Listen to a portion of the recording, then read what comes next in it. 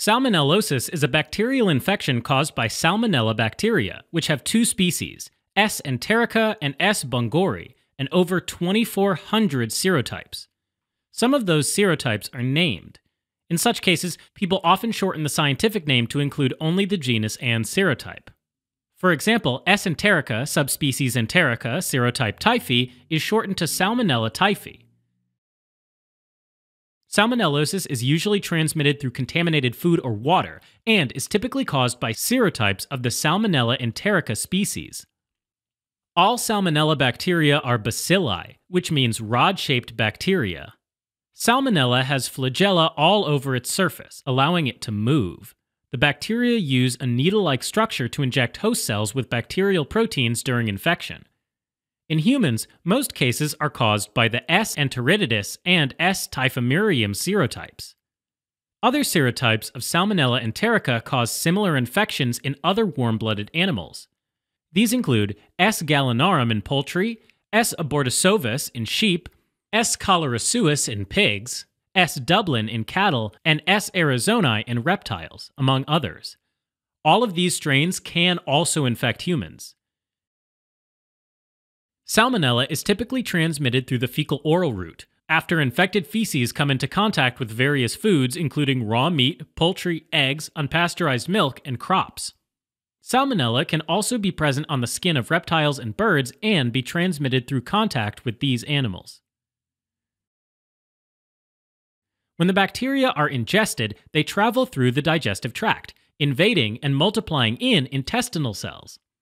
Infected cells then release pro-inflammatory cytokines, causing an inflammatory response. This results in gastroenteritis, or inflammation of the intestinal tract, causing abdominal pain and severe diarrhea. The bacteria can also enter the blood, termed bacteremia, and cause enteric fever.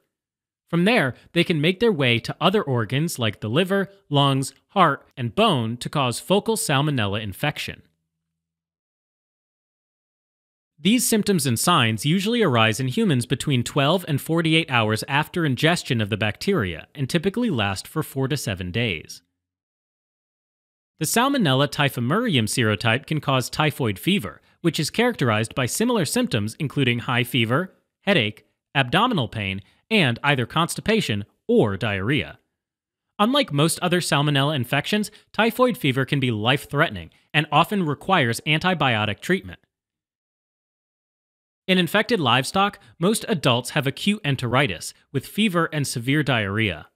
In horses, abdominal pain may lead to colic. In newborn animals, enteritis is often followed by bacteremia. Diagnosis of salmonellosis is based primarily on clinical signs and symptoms. It can be confirmed by culture of stool, blood, urine, or tissue. However, test results usually come back after symptoms have resolved, and therefore diagnosis is usually based on the symptoms. In animals, diagnosis can often be suspected based on symptoms, but salmonellosis will need to be distinguished from other causes of bacterial enteritis. As in people, diagnosis can be confirmed by culture of feces, blood, or body tissues. Treatment for salmonellosis in people is focused mainly on replenishing body fluids and electrolytes to remedy dehydration.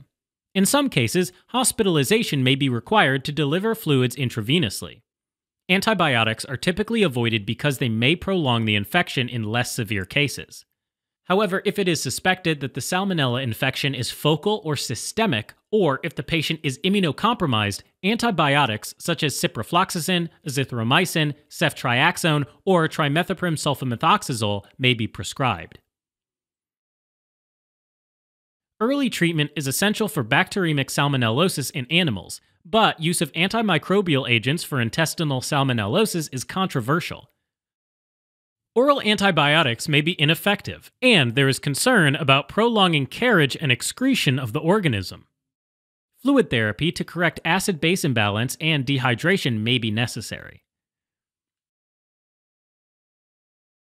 Prevention is often the best course of action and includes hand washing after touching raw meat or live animals, proper handling of raw meat to avoid cross-contamination while preparing foods, and adequate cooking of meat and eggs before eating. Carrier animals, which are asymptomatic adults that shed the bacteria, and contaminated feed are factors that make control harder in livestock.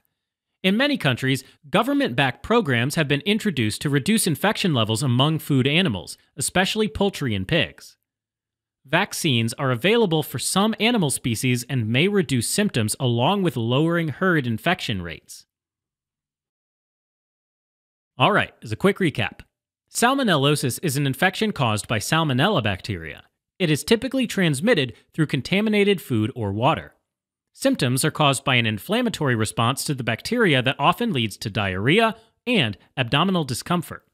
A clinical diagnosis is usually adequate to guide rehydration treatment, but cultures should be done in severe cases to recognize serotypes that require antibiotics.